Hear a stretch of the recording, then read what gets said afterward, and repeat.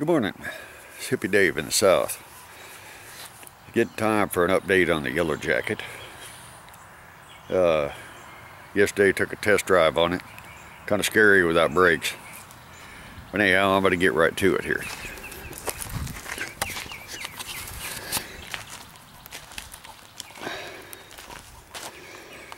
Now, of course, it's not finished. I've had the craziest luck with these tires. They're brand new. Yesterday is the first day it's been drove.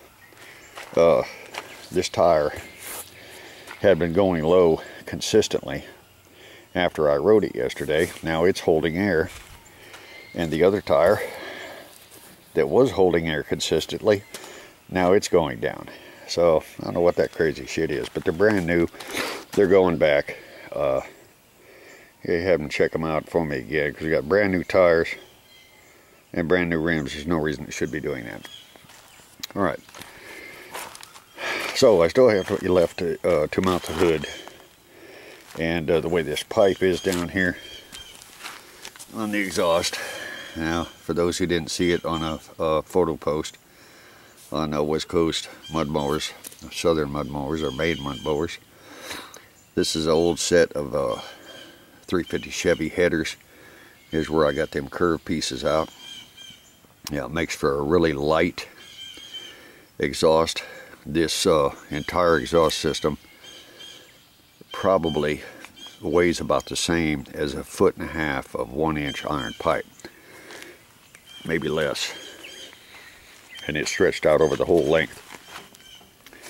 The motor runs good. I had some carburetor troubles yesterday, but it cleared itself out. A little trash in the bowl.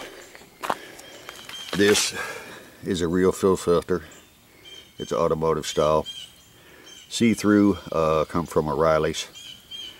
It's about the same price as a little tiny filters that they sell for a lawnmower, and those ain't worth a crap. Now, I'm going to do a cold start here in a moment with this ball bearing steering, that you can see the lower retainer down there. The bearing is 1 3/8 by 5/8, commonly used as a high-speed wheel bearing. The circlip is left on there because it keeps it inside the flange. Now, once the flange is bolted down, and of course up top is bolted down also, and you can see I have a locking collar there. Now, what I'm going to do to improve this is I'm going to put some structural bracing across this top right here to keep out this flex. After riding it a little bit, it does have a little bit of play there. The collar needs to be adjusted, and part of that reason is this just isn't very thick steel. You can see I have the MST 205 that I put together. It's actually 2 transmissions together to make one. There's the exhaust pipe. There's 22 by 11 by 8s, 20 by 7 by 8s on the front. I've got a 7-inch pulley on the back, and I've got a 5.5 inch on the front. There's a new automotive type starter relay. I stripped out most of the excess wiring in the stock harness and just used it for the time being when I add on lights and stuff like that. Then I'll be adding a little more wiring. Charging system works.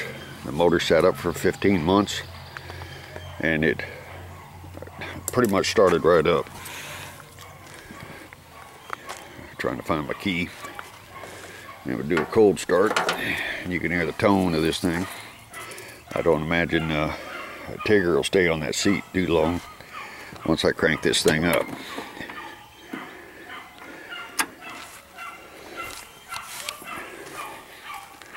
Starter doesn't sound too good. Probably have problems with it. I'm looking for a replacement, but here we go.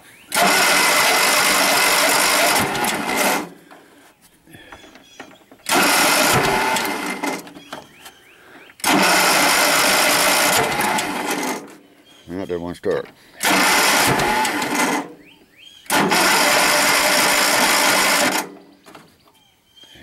first off might help. Nope, I did turn on the gas already.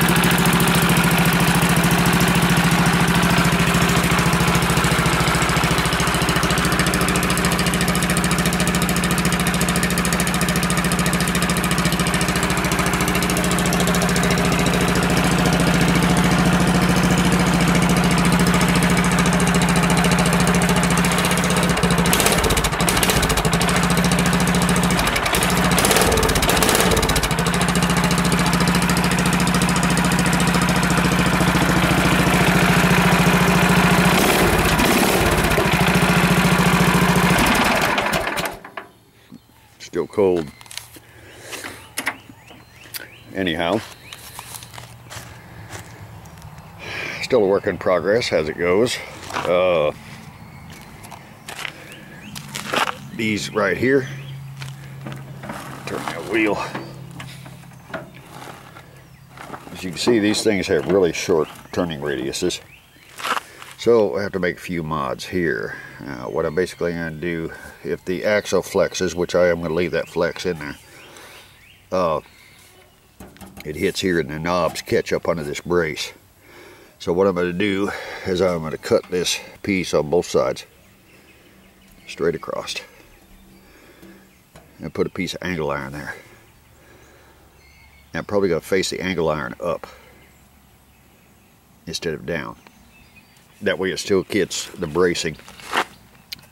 If the knobs do come close to hitting it while the wheel is turned, it's going to slide rather than grab and peel off my tread, which we can't have that. There's still flop in the tie rods. Tie rod ends, I'm going to have to change that out. And I found a place for them. I'm going to go with the same type of ball joint. This is 1/2 inch. Actually, this is 5/8 rod right here. So what I'm going to do is I'm going to cut them back, weld a 1/2 inch fine threaded grade 8 bolt to it, and then I'll have adjustable tie rod ends, at least on that end, is all I think I need them, and I can pull that toe back in line. The bushings up front will need to be replaced. I have some brass, excuse me, bronze, manganese, whatever they are, to replace those nylons. But I do have some nylons on order anyway, because I'm going to have to do some modification to get the brass ones in there. But anyway, there it is. That's where we're at right now. Of course, the paint job is going to come later. And when I do the paint job, then you'll know why I'm calling it the YellowJacket. Hippie out.